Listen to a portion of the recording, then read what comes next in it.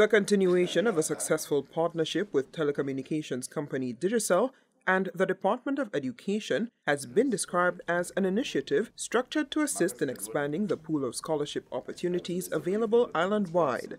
The children of parents who work within various areas of the education sector, the three are the newest awardees in the long-standing partnership which established the Digicel Scholarship Awards.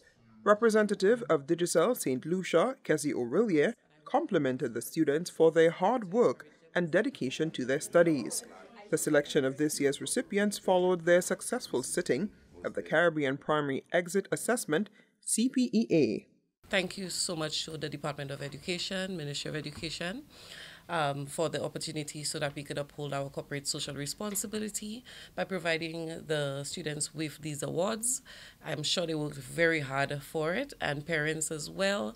You as well worked hard to encourage your students, and I hope you also continue to encourage them as they go through their educational journey.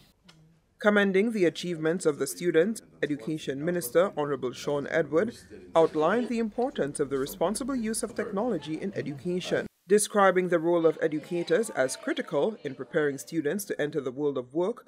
Corporate partnership, he says, has also proven to be a tremendous asset. No government or no principal can do it alone, and that is why at every opportunity, government is always ready to partner private sector entities or the corporate community to help us deliver. And Digicel has for a number of years now distinguished itself as a company that honors its corporate social responsibility. The minister adds that support from the private sector has long been touted as a necessary part of shaping initiatives to positively impact society. There was a time when a business was set up in a country and the only objective they had was to make a profit.